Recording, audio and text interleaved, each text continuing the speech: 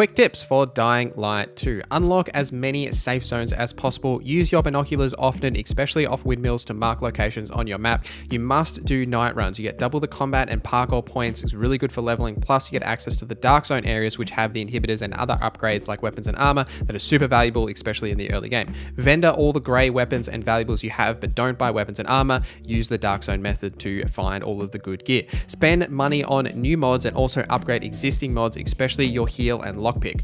Mod your weapons, but not straight away. Modding your weapons will also repair the weapon so you can keep it for longer, especially on your favorite weapons. Do this as much as you can. Now get out there and fight the infected.